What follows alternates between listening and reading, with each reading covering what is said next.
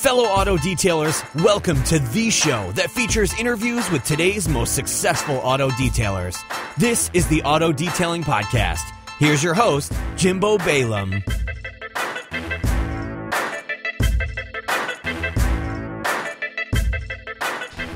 Hey guys, welcome to this episode of the Auto Detailing Podcast. I'm super excited today on the show.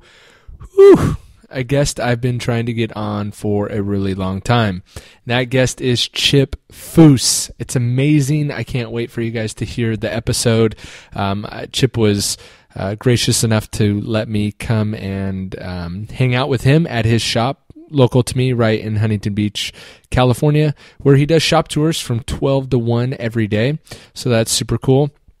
So if you ever wanted to meet him potentially, you could go down to his shop. So I hope you enjoy this episode with Chip Foose. But I have one other pretty exciting announcement. And that is I've developed, I've taken, it's been about a year in the works, but I've redeveloped this crazy, insane course for you guys. So it's all about how to start and grow a profitable detailing business. So who is this course for?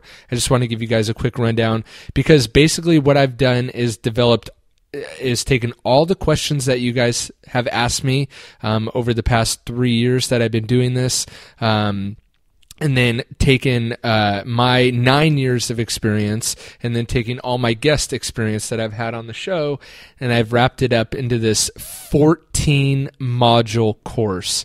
It's hours and hours of content, and it's so valuable, it's insane. So what I've done is given you guys multiple options if you're interested in how to start and grow a profitable, keyword being profitable, detailing business. So I've given you guys the option to purchase the entire course.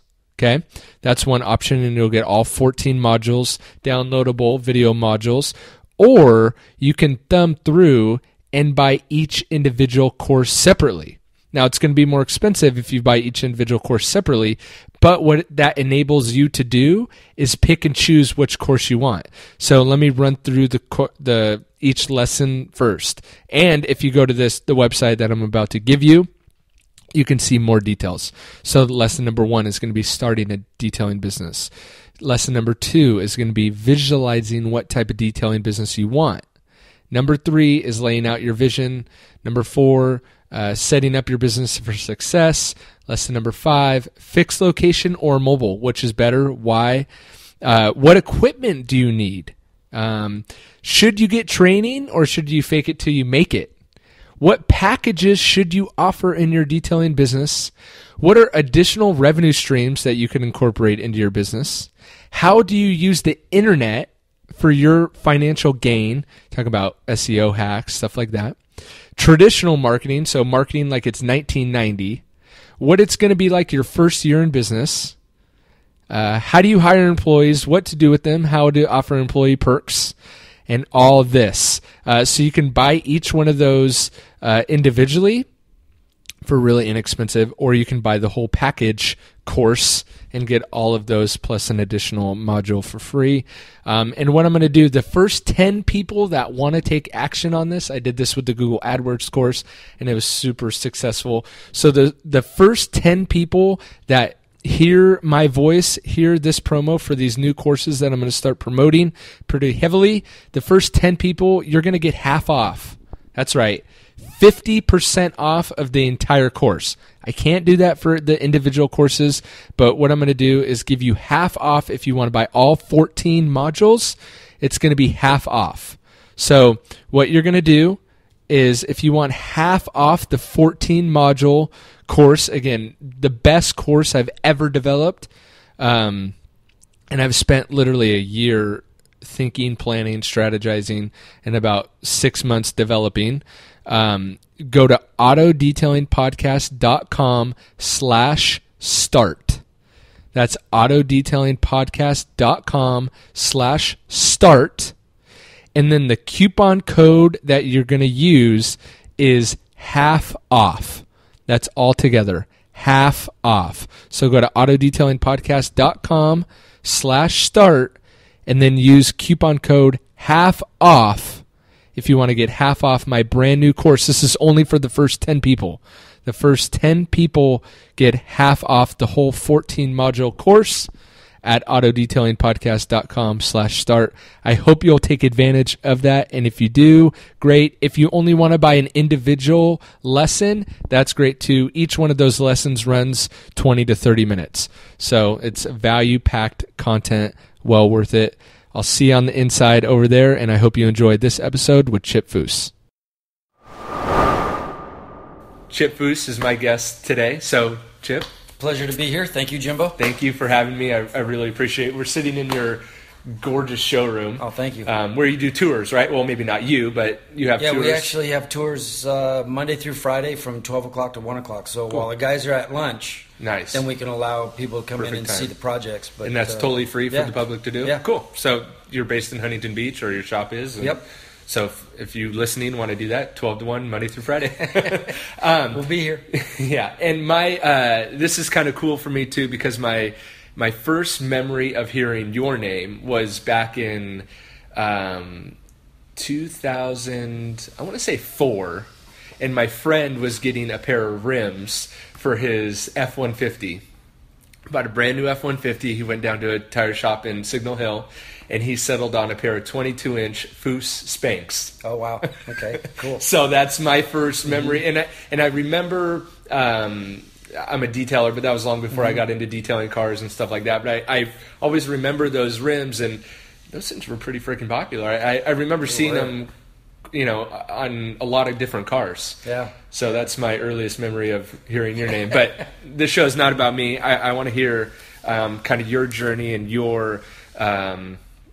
how you got to this. Wow, my journey. So we don't have to go too detailed. How far do you want me to go back? Well, let's go back to. Why don't we go back to? Give me a little bit of background on like your parents, all right, and then maybe your childhood, and then what that led into. That.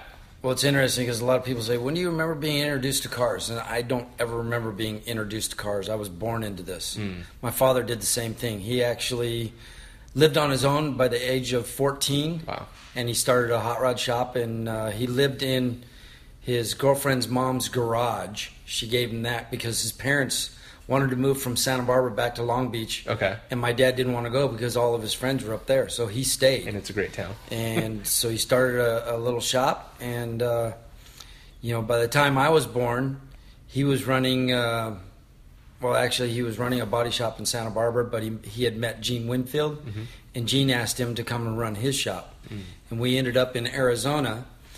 Gene had AMT at the time, and my father was running AMT, where they were building a lot of the cars for television and show cars and whatnot. And AMT is also the plastic model kit company, so the cars they were building were being turned into plastic models as well as Hot Wheels. So as a kid, the cars that I was going to the shop on the weekend with my dad, the cars that he was building, and I was watching him build, I could then build at home in a plastic model kit, and I was also carrying them around as Hot Wheels in my pocket.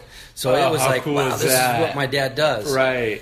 And to this day, I feel that my career is an extension of my father's, because when I ended up going to work with Boyd, the first thing I said to Boyd is, I want to get the cars that we're building to be built into plastic model kits and try and get them built as Hot Wheels, which we ended up doing there.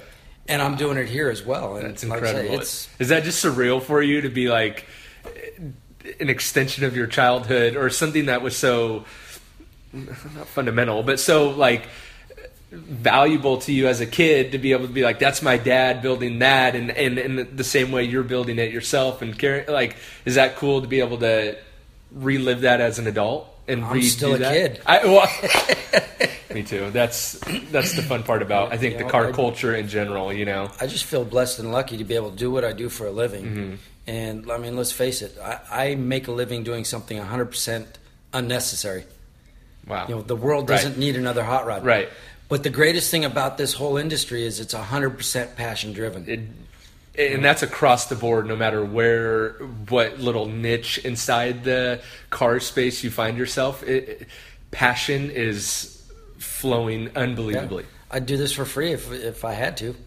What were did you know that you wanted to take it from like the level that your dad had it and beyond? Did you have that aspiration to do it, or did that kind of just develop as your skills got shown to the world? I always thought that I would end up working for a car company. You know, I left Santa Barbara. I went to Art Center College of Design. I had gone halfway through, couldn't afford to stay. I went back to Santa Barbara. I opened my own little design firm. I was also working with my father. And then I met Alain Clinet and Mark Sternberger. They had a design group called Sternberger Clinet. And I had designed a project. Alain saw it. He offered me a job. So I went to work with them and ended up bringing my entire studio into their facility. That's in Santa Barbara? Yes. Okay. And so I was working for them, 9 to 5, and then working late nights doing design work. And I had been dating my wife for about a year and a half, and the subject of marriage came up one night, and she says, well, she had graduated from UCSB, University of California, Santa Barbara. And my sister went there. Yeah. So she says, well, I have a college degree, and I want my spouse to have a college degree. So like I said, I left Art Center halfway through. Now I knew I needed to get back. Okay. Were you like when you were in high school, were you into school? Were you not into school? I wasn't a great student. Okay. I basically mostly A's and B's. Okay. Compared to me, I'd call that a great student. Without any studying at all. Okay, wow. It was basically just, wing it. Okay. And I ended up, like I said, I went halfway through Art Center. Knew I needed to go back. Now, one of our clients at Sternberg Clinet was a group out of Michigan, and they had offered me a job. They were trying to steal me. Okay. And I called them up. They made me an offer, and I thought, okay, with this offer, I can save enough money if I go there for 3 years to go back and graduate. So I told my boss I was leaving. He asked me why. I told him the whole story. He says, I'll send you to school now. You give me 3 years after you graduate. So a month later, I was back at school. Oh, wow. Finishing up at school, my senior project was a Chrysler-sponsored project where they wanted us to design a niche market vehicle. Okay. The example they gave us was a guy that likes to work out on an exercise bike. Maybe that exercise bike charges a battery that you can put in a car and get to and from work. And I'm thinking, okay, that's something I'm probably never going to do in my lifetime. But I took a second approach. Okay. I went ahead and did the type of designs that they wanted. Right. But I took a second approach, which was really taboo at Art Center. At Art Center, if you were messing around with hot rods or custom cars and muscle cars, they usually frowned upon it and said you need to just concentrate on the future of car design. Okay. This for is the general public. Right. Got it. That's what they wanted you to study and work on. But I did a whole second presentation, and it was for Tom Gale, who at the time was the president of Chrysler. That's who we did our presentation to. So he came in, and I had 2 separate presentations. And he says, okay, I know what you're doing here, but what are you doing here? Right. And I said, well, you asked us to create a niche market vehicle. And in my mind, if you're trying to create a niche market vehicle, then you're also trying to create a customer. Right. What I'm doing over here is I'm catering to a customer that already exists. Right. Which would be the standard way of doing stuff. The way the Art Center wanted you to do it. Got it. So my second presentation, which was all muscle cars and hot rods, modernized. Right. I said, this is catering to a customer that already exists. There are thousands of people out there that are taking their old muscle car bodies and trying to put modern technology into them so they can drive them daily and just enjoy them. What year is this around? This was in 1990. Okay. So I went ahead and Tom Gale fell in love with one of my proposals where I took the side view of 70 Cuda and the plan view of a 30s Plymouth and morphed them together and designed a car that I call the Hemisphere, which became the Plymouth Prowler. That was the inspiration for that car. Got it. Wow. Well, I did that presentation. He fell in love with that car. I built that model. Boyd Coddington had seen that model at the SEMA show, and he asked me to start doing some design work for him. And so I worked for Boyd. As I was talking about passion, I ended up working with Boyd for 2.5, almost a full 3 years after I graduated, where I was back up in Santa Barbara. And I was working for him for 30 to 50 hours a week. And doing the side thing at night. No, right? no. Like, I had my full-time job, but I was okay. I was doing 30 to 50 hours a week for Boyd alone. Oh, jeez. Okay. And it was just my hobby. Right. I never gave Boyd a bill for 2.5 years. Right. It was, if I was building a car and I needed a set of wheels, Boyd gave them to me overnight. But wow. I just felt lucky that I was involved with what Boyd was doing. Right. And my boss came to me one day. He says, "Hey, when you're finished with this project, I don't have another project for you." He said, "Do you think we can bring Boyd's work in and you can bill him for what you're doing until we get this job?" There was a job coming in from China that was about 6 months out. Mm. And I said, "Well, the problem is I don't bill Boyd, so I don't see how I can do that." Right. He said, "Well, is there anything else that you might be able to do?" So I called a friend of mine, Andy Jacobson, who was the head of the Ford Truck Studio. I had met him. I had also done some work with them in the past. Notice you pulled up in a Ford truck today, right? Yes, I did. And Andy made me an offer to come and work on one of the new truck design projects. So I was looking at going to Ford for only 6 months. Got it. And then I got a call from Jay Mays, who worked for Volkswagen, and he says, "Hey," he says, "I hear you're going to Ford." I said, "Well, it's only for 6 months. I'm going to do this project and then come back to Sternberg Clinay." And he says, "Well, I've got a project I'd love to put you on." He says, "We're going to do a new Beetle." Oh, wow. So now I was deciding, well, do I go to Volkswagen or do I go to Ford? Right. And I called Boyd and let him know that I was possibly going to be going to either one of them, and that the projects that I had designed with him, maybe we should find somebody to help us with it. Mm. And he asked me to come down to see him, so I drove down from Santa Barbara to Stanton, California, and visited him that night, and he made me a better offer than both of them. Wow. I thought, wow, this is my dream job. Right. So I accepted it. Wow. And, right on the spot, or wow. And I told my boss that everything worked out. He says, "Okay, get with human resources and figure out what's going on exactly." Mm-hmm. So I went down to human resources, and I had only put in 2.5 years. I hadn't filled the complete 3 years. So they said, "Well, you got to pay us for what you still owe us on your schooling before you go." I'm like, "I'm doing this to help you," but they said I had to pay. I said, "Okay." Now I had 7 weeks of back vacation pay that they hadn't paid me for because I had never taken a vacation. Right. So it worked out. They owed me more money than I owed them. Oh, wow. So you just cashed in your vacation. I just said, just call it a wash. Right. And I said, but I don't have to come back. I'll come back if I want to, but if I fall in love with this job, I'm not coming back. Right. And that's exactly what happened. I ended up being at Boyd's for another 5 years before they unfortunately went bankrupt. Mm-hmm. And I remember the last day, my wife and I had planned to go visit some friends, so she was going to come up and pick me up. And now I hadn't been paid for 7 weeks of work at Boyd's because everything had gone bankrupt. Right. I was staying to try and keep everything going. Right. I was down to $700 in the bank. I had a house payment due in 2 weeks of $1,600. Didn't know how I was going to pay it. And had just spent that day loading everybody's toolboxes up in their trucks, and they were all going away, and that was it. This was the final day that Boyd's Hot Rod Shop was open. She comes to pick me up. I get in the car, and before I start the car, she hands me a brown paper bag. She says, "I want you to open this first." So I open the bag, and I pull out this tiny little T-shirt that says, "I love Daddy." Oh. So now I knew. I didn't have a job, had $700 in the bank, couldn't make a house payment, pregnant. And my wife was pregnant. And that's when we started Foose Design. That was in that's incredible. May of 1998. That's incredible, and that's a great story to talk about now. In a horrible situation to be in, not being pregnant, but just the whole, $700 house payment. So how did that? What did you do in those 2 weeks to get the house payment? Well, one of the guys that worked at Boyd's had left and gone to work for PPI, which was Precision Power Inc., car stereo company. Mm-hmm. He called me up and he says, "Hey, would you be willing to design our entire 99 line of product?" I said, "I'll do it on a royalty basis." He says, "Well, how do you want that to work?" I said, "I'll do an advance on royalties of $10,000. Okay. I'll do the design work. Mm-hmm. When you start to sell them, you keep a 3 to 5% royalty on everything that sells until you pay off the $10,000, and then I start to collect."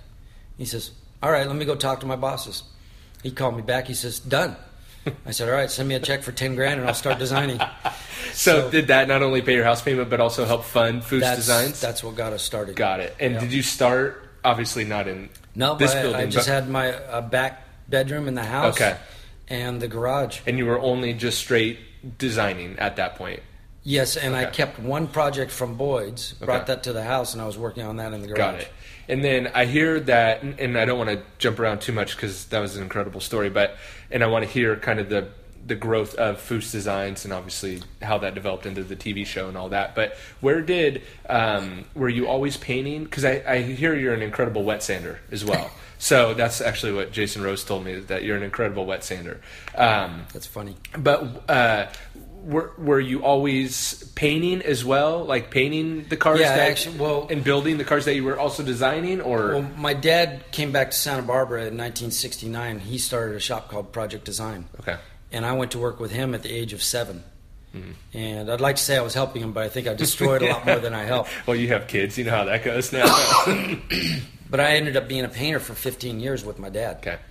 So, yeah, I learned a lot working with my father. Do you think being a painter helped you as a designer, or vice versa? Do you think yes. they played in? Okay. Yeah, because when you're a painter and you're doing surfacing work, you're learning transitions from one form into another. Got it. Okay. And that's what designing is, taking shapes and putting them together. Yeah. So knowing how to surface things is a huge benefit as a designer. Got it. Yeah, and you can, if you know that now and then you look at your designs, you could really see how they complement each other, and you've really taken that knowledge. So, so you start Foose Designs after Boyd's. You're in a garage or a back bedroom in a garage, whatever. And it sounds like your skill set, and you were just good at what you did, great at what you did, which is evident. Obviously, it's evident, but sometimes you're great, or people are telling you you're great before the whole world knows, and so that takes time for word of mouth to spread around for you to kind of get air under you and get lifted, right? So did that happen pretty quickly because you were already on the radar of like the guy at Chrysler and some of these other people? Well, I had a couple projects that I was doing, once Boyd's collapsed. Right. I had taken everybody that was at Boyd's hot rod shop. When we shut the doors down, I gave everybody a piece of paper, and it was a number to a hot rod shop and the owner, and they had a job. The car that they were working on was going to that shop. So I placed all these cars in different hot rod shops and sent the person that was working on that car to work for that shop as well. So I was the only one that didn't have a job. So I started working out of the house. But any questions on those vehicles, I was going to those shops and answering those questions, and started working that way. I quickly ended up renting a small shop in Orange. It was only 900 square feet. But I brought one of the guys that I worked with at Boyd, Steve Graninger, who he and I just worked great together. Brought him in. We were out there for about a year before I rented the first bay of the 4 bays that we own now. What year is this? 1999. Okay. So we left in 99, and I moved into the little shop on the end here. Yep. And we've just grown ever since. The one they're working in the Mustang? The yes. 71 Mustang? Yep. Okay, cool. Wow. And then because there's actually 4 addresses here. There's 4 2,500 square foot shops. Wow. Okay. So there's 2 buildings, 2 addresses in each building, but I bought both buildings, and now I have all 4. So do you still have 4 different? Are they still? There's have 4 actually 4 different addresses, and we just use the first one. Okay, that's funny. I could see the mail person being like, "What the heck is like a new mail guy?" Yeah, coming? it's kind of strange. Like, but if I ever need to downsize, I can just rent. Each shop. Yeah. I don't think you're going to need to do that anytime soon. But so where did so you move into that first shop, and do things just start getting exponentially busier? Well, no, not really. It we were just working on a couple cars. Okay. And then it was interesting. I got a call from Jesse James, who we had worked together at Boyd's. Another local boy. Well, yeah. Was local. Yep. And he told me about this television show that he was going to do called Monster Garage. He wanted me to be his co-host and help him. Did you guys know? You just knew of each other because... We both worked at Boyd's together. Oh, got it. Okay. Yeah.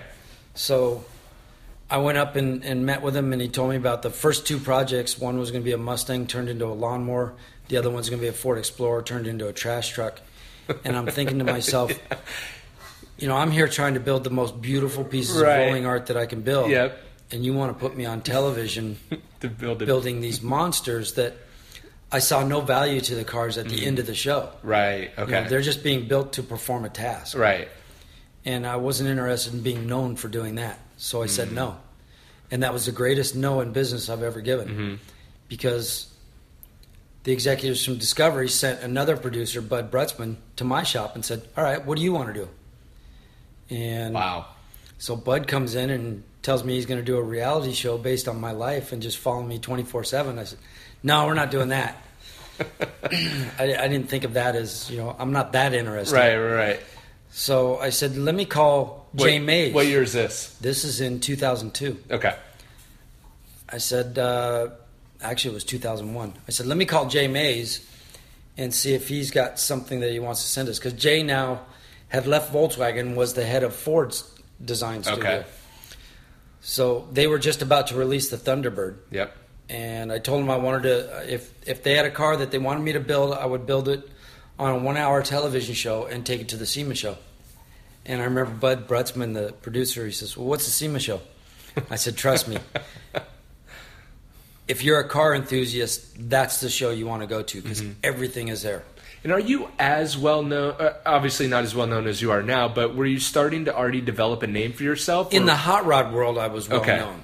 Okay. Because we had built so many cars that had won so many awards. Okay. And yeah, they're because I'm just wondering, here's what I was thinking. So Discovery has Jesse James, and maybe he's built up his following at that time, obviously not to what it is now. And then is he the one sharing your name with a different producer at Discovery? I really don't know what went down after that meeting, but I know that some of the producers... I'm just trying to wonder what the draw...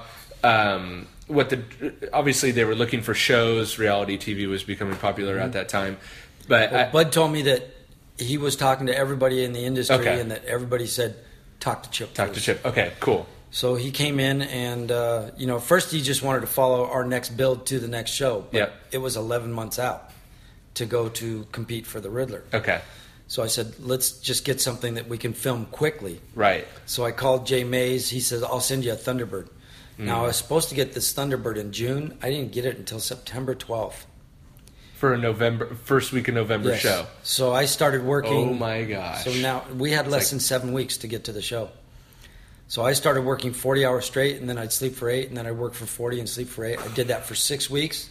Did the last 6 days with no sleep. I had people helping me, but nobody else. I didn't ask anybody else to work do those that. hours as well. But we got the car done. We barely made it to SEMA. We were actually awarded Best of Show from Ford Motor Company, and that'd be 2001 as well. This was November of 2001. So that was filming the pilot episode for a show called Rides, if you remember that. Yep. And Discovery loved it. They turned it into a series. They ended up filming 59 episodes of that. But it was during the filming that I kept saying to Bud, the producer, I want to do a series where we build a car in a week. And after Discovery had loved the pilot, he came back to me. He says, okay, we got our series. What are we building next? I said, no. I said, Rides isn't the show that I want to do. Rides is a great show because it's documenting real builds. And I gave him a list of 25 different shops and the owners' names and their phone numbers. I said, call all these guys, see what they're working on, when their next project's starting, because you can send a film crew up there once a week or once a month. Right. And in 10 months, you got 25 episodes. We can't do that here. Right. I didn't realize that I should have owned it. It was my concept. I just gave it to Bud. Right. And I told him, I said, I want to take cars from garages and side yards where people don't have the money or the means. And let's just restore their car or build their dream car and give it back to them. Where did that idea come from, first of all, of wanting to do it in such a short amount of time, 7 days? The quicker you can do it, the less it costs production-wise. Okay. And also, that's how Monster Garage was working. So I thought, that's the only way we're going to get a series where we can put out a show every 2 weeks or so. Right. Okay. And so Bud had the idea of actually pranking the owner and having some fun with him, which I think was brilliant, and I think that made the show. And so he pitched the idea to Discovery. They ordered 7 episodes right off the bat. Wow. And, the rest is history. We just had an absolute ball. We've done over 130 episodes. Wow. And, I get asked all the time, what's your favorite episode you ever did on Overhauling? And it's never, or what's your favorite car you've done on Overhauling? It's never the car. It's the people that we built for. And I remember the one that really meant the most to me was we did a 69 Roadrunner convertible for a guy named John. John had bought this car when he was 15 years old. Wow. It was his dream car his whole life. He always wanted to put a Hemi in it. It had a 440 in it when he got it. The car was in pieces in the garage. He had 2 daughters that were in college, so it was a long-off dream that, maybe one day he'll build his car. But I read in the submission that he wanted a Hemi and that he wanted a manual shift transmission. And we went ahead and we called Mopar Performance. They donated a 528 Hemi. Wow. And we put a 5-speed manual shift transmission in it. And I put a Hemi badge on the side of the car when we did the unveiling. And I remember when he opened his eyes and saw the car for the first time, he had a crack in his voice and he says, "Does it really have a Hemi in it?" And Bud Brutzman, the producer, normally we would introduce whoever had worked on the motor to come out and open the hood and show it to the owner. Bud says, "Go ahead and open the hood." So John walked over on his own and opened the hood. And when he saw the Hemi in there, he dropped to his knees and started to cry. Now, John was a giant of a man. He's probably 6 feet, 4 inches tall, 260 pounds. And did the ground shake? On the television show, you saw John get emotional for a few seconds and then say thank you to all of us. In reality, he dropped to his knees and started to cry, and it took him about 25 minutes to compose himself enough to be able to thank us. Wow. Because, as he said, we just turned his lifetime fantasy into a reality. Wow. And that's what overhauling was all about for me. Yeah. Just those few seconds of somebody, getting that emotional makes you feel so good that you could do that for them, that you wanted to do it again and again and again. Have you seen him since? Yeah. So do people that you did their cars, do they drop by from time to time? Every once in a while, they come by. And it's great to see those cars again. Yeah. What was that like more on a personal front for you to all of a sudden have cameras everywhere and kind of producers and developing a show? Was that ever wearing or taxing or I just was that an adjustment? It was an adjustment just because it was a part of the shop. Okay. Now what they needed to get used to is, they would ask us to do things again. Can you do that again? We didn't get it. And I would just say to them, get it on the next build. Got it. Because we only had 8 days to build that car. Yeah. So I said, if you missed it, you missed it. Right. I don't have time to recreate all this stuff and do it over and over because we're trying to get the car done. Now, in the beginning, I went the full 8 days with 0 sleep, not even a nap. So to stop and have to recreate something just so they could get it on camera, we did it a few times, but I just told them, look, I'm focused on getting the car done. You guys focus on getting what you need to get. And let's just... So the learning curve was probably more on their end, trying to capture I think so, because everything. they were doing something that had never been done before. Right. And, all through those builds, when we were doing them in 8 days, that was really taxing. And we filmed for 5 years. Then we took a 5-year hiatus and then came back and filmed for another 3.5. Okay.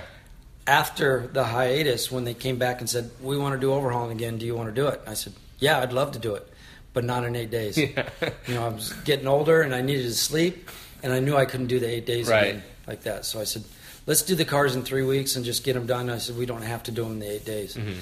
Unfortunately, what that did is took away a lot of the pranks because you couldn't extend it out 3 weeks where we could do in the 8 days that we had before.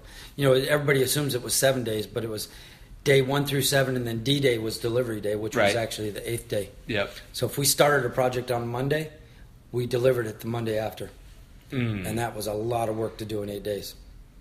And a lot of work to keep that person happy. With John's story, if the car was in pieces in his garage, what was the prank? How did you maneuver that? We had a guy show up at his house with a printed ad with the car for sale. And he says, I'm not selling my car. And could you imagine his week? So he ran him out of there. Right. And then we pretended like somebody broke in and stole it. Oh, okay. So now he had an insurance claim that his car was stolen. So did you guys have to mitigate that? Yeah, so now we had a false insurance agent going in and messing with him. And I think I remember that because when he said he fell to his knees and tearing, I feel like I remember watching that, but I feel like that might have happened more than once. So my mind's a little foggy on that, but what an incredible I mean, talking about an emotional roller coaster for you too, of being just completely gassed, worn out. You haven't slept in 8 days, and then to have this this guy be so emotional, and you've turned his life completely around. I remember the first build. We got the car done, and then we're getting ready to do the reveal, and Bud tells me to go in this back room, and there's no windows in the room or anything else. I go, wait a minute, we just built the car, and you're going to tell me to go into the room when the owner comes out to see the car? I said, that's not happening. Yeah. I said, I did all this work right. to see the expression on the owner's face. Yeah, I want to be front and center. So I stood behind the cameras all the time and watched what happened, because that's incredible. That's the most precious moment for me, is seeing the reaction of the owner. Mm-hmm. So I was going to ask the question how the TV show helped Foose Designs grow, but obviously I think that's obvious. Or maybe not. Well, it's interesting. I mean, there was really no money in it at first. It was more like, okay, yeah, let's just have some fun. But I knew that if I did it right, that it would open up the doors to be a spokesperson for companies. So when you say do it right, what do you mean by that? By keeping true to what your vision of what you wanted a wholesome show. I didn't want cussing and screaming and fighting or anything like that. I wanted it to be a feel-good show. If we were doing good design, which would make the show timeless, then reruns would keep running. So I knew if I did something really trendy, that's today, then 3 years from now, nobody's going to want to see it. Got it. But if you do classic cars and you do good design work, it's timeless. And then, so your plan was that would not lead into royalties on reruns, but right, because there's none. Okay, yeah. but it would open up the doors for you to connect with companies to become spokespeople for them. Use their products on the cars that we're building, and got it. And so at least you're not being paid from the show and having to pay for the parts, but you can. So it's instead of being a loss leader, got it. Yep. So where is Foose Designs today, or where's? I wanted to say I want to say Foose, but I know it's Foose Designs, but it seems like you have a lot more going on than just designs. So what is Foose today? What is Foose today? When I think of the name Foose, of course, it's my father's and my last name. But I think who designed the Foose? I did the logo in 1984 as a project at Art Center. Oh wow! Incredible, cool. Sorry to interrupt. When I went to Art Center, I think it was 86. Okay. When I did the logo. Wow. But talk about timeless, right? Yeah, it is a timeless. Thank you. Simple, clean, elegant. Love it. And it was inspired by a friend of mine who had done his name. Okay. And I noticed that each letter was forming half of the other letter. And that's all I did. Oh, yeah. I thought, that's really cool. Incredible. And I wanted to look almost like a neon sign. Yep. So, yeah, he inspired me on that. His was quite different, but just the fact that the letters were forming other letters I thought was pretty cool. That's cool. But, yeah, I mean, Foose Design, when I think of that name, what I think about is how it represents a group of guys that are coming together, trying to do their absolute best to build rolling art. Wow. So I think of Foose as this group of guys here at the shop. Wow. And like I say, and you being one of those guys, right? Because as I walked, I forget his name, who showed me around when I was kind of just moseying around.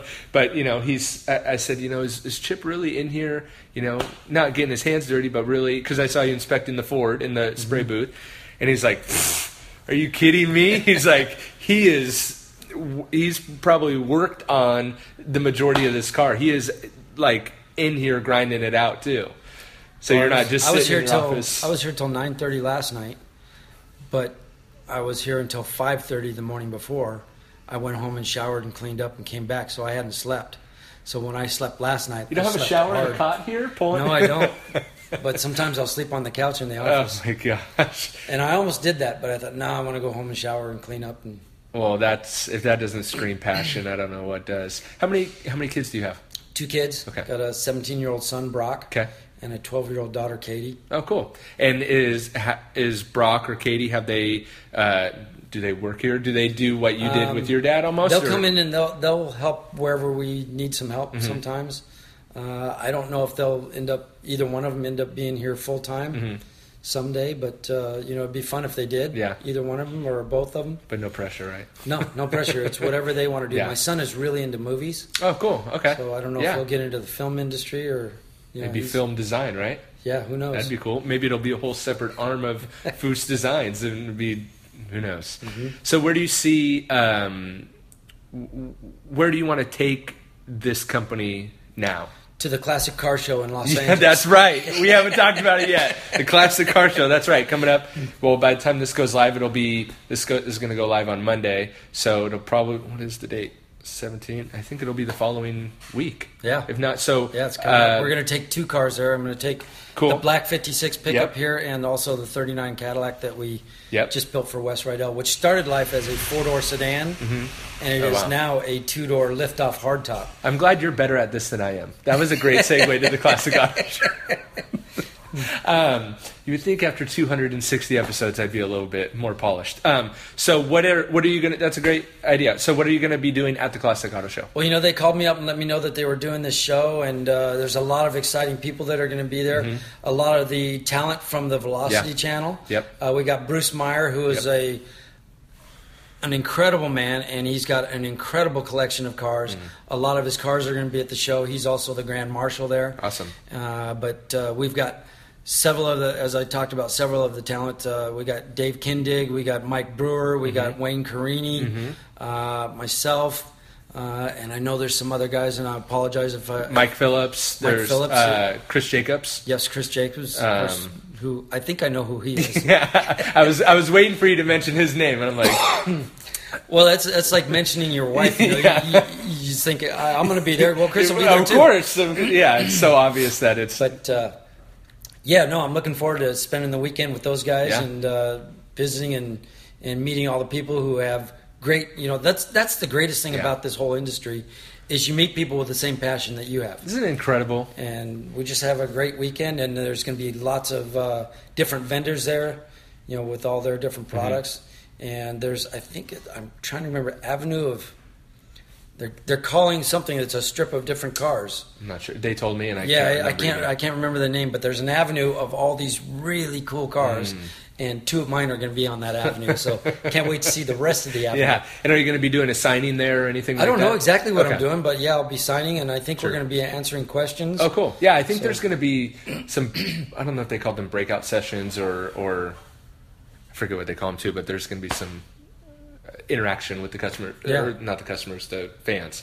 But it's funny, you reminded me of when I sat down with Barry McGuire. I said, man, you guys do so many car shows, isn't that just tiring?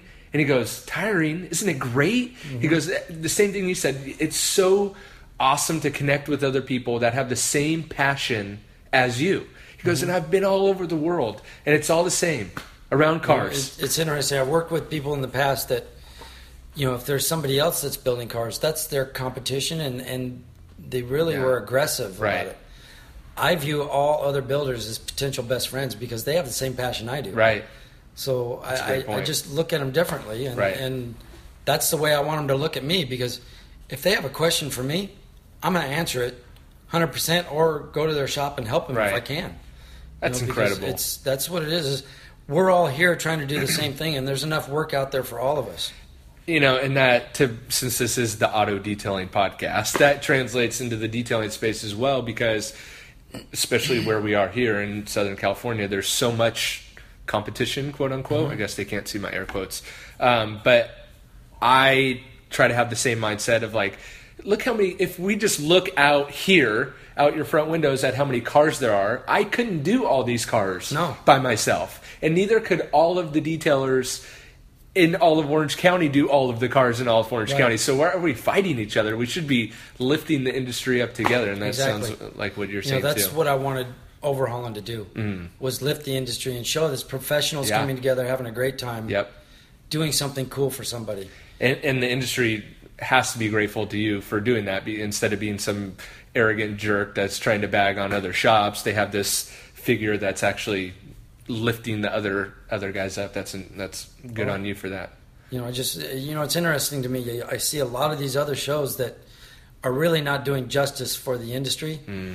And then you see a cooking show come on, and it just looks so professional. Whatever it is, a cooking show always looks professional. And I think that's what our industry should be doing with anybody that's in the automotive industry on television.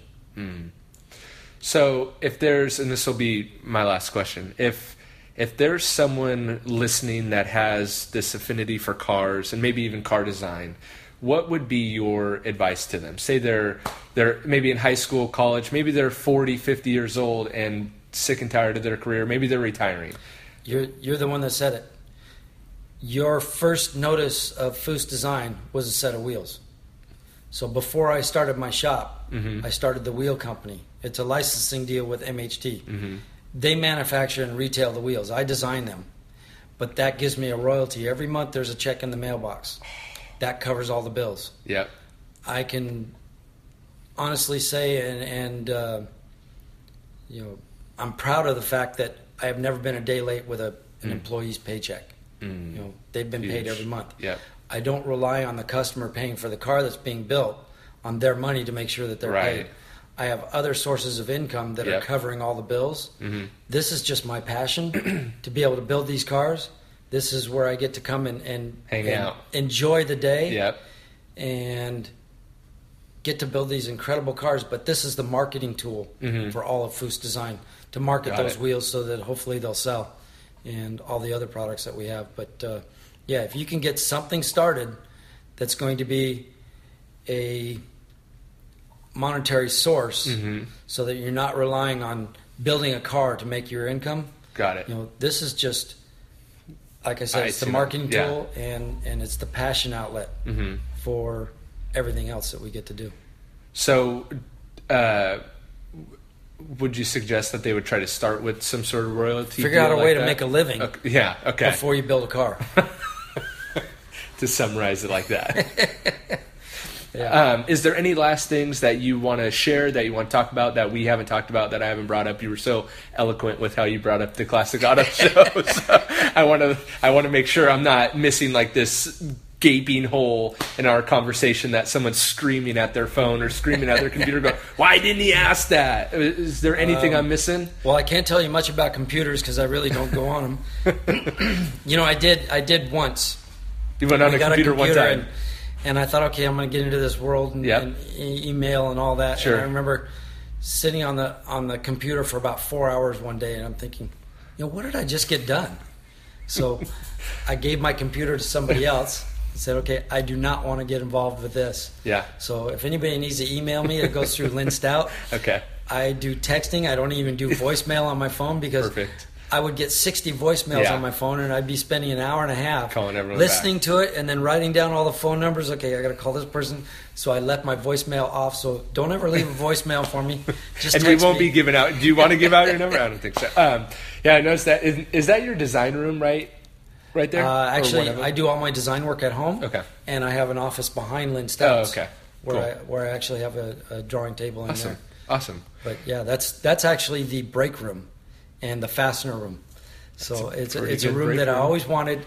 I've got all the list of cabinets underneath that. Saw that. And you can pull open, one says stainless, one says metric, one says, nuts and bolts, and everything is in there that we need to build the cars. It's all organized, and that's my dream room. It's a nice room. Yes.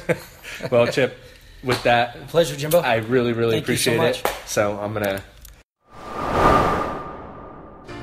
Thanks for listening to another episode of the Auto Detailing Podcast. Head on over to autodetailingpodcast.com for full show notes and links of everything that we've talked about today. And don't forget to check out our resources page for a direct link to all the products talked about not only on today's episode, but that I use in my day-to-day detail business. They have direct links so you can purchase and get free shipping right from that page. That's autodetailingpodcast.com. We'll see you on the next episode.